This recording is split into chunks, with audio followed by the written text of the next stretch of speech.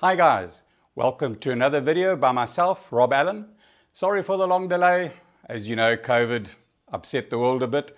Hope you guys are all safe out there. We're very busy, fortunately. A lot of businesses are not, and we're very thankful for that. Today I want to talk about flashes, specifically our small bait ball flasher. I'll show you this in some detail and show you the do's and don'ts and the whys and the wherefores. As mentioned, there are many variables with flashes. Over the years, we've seen them generally get larger and larger. In my opinion, bigger is not necessarily better.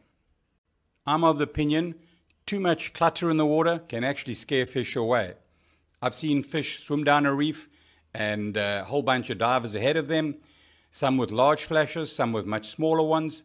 And the smaller ones seem to attract the fish closer. It's small, it's something interesting, and they'll come in to investigate. Something very large that they can see from a long distance away, I think it turns them away to some degree. Not all the time, but to me, the smaller the flasher, the better it works, especially if it's got a good action. This is why we've developed this smaller fish-like stainless steel plate with some nice shiny printing on it. The most important part is actually the small tail. This little tail, as you can see in the images underwater, performs with very little movement. And just this subtle flash from time to time definitely brings the fish in. Especially smaller game fish, they'll come in on it, as well as the large sailfish. We've had customers shoot sailfish off these small little flashes. We do make this variant in two different sizes. Personally, I much prefer the smaller one, as you can hear, and it's also much easier to use when you're on a shore dive.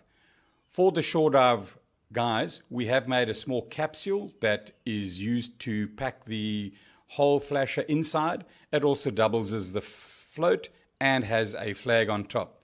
For those that boat dive, can use the conventional flasher float winder with the flag. In terms of the flasher's action, very little movement is needed to get the small fish to bob around and to get the tails spinning to some degree.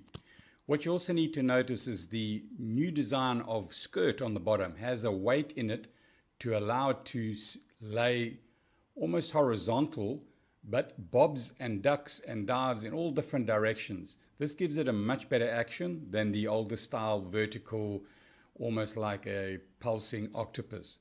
This new one is very good at attracting certain fish up off the bottom. A lot of your rock cods, they'll come up off the bottom to investigate the skirt alone. So there you have it. Hope that helps, and be safe out there. And remember, bigger isn't always better.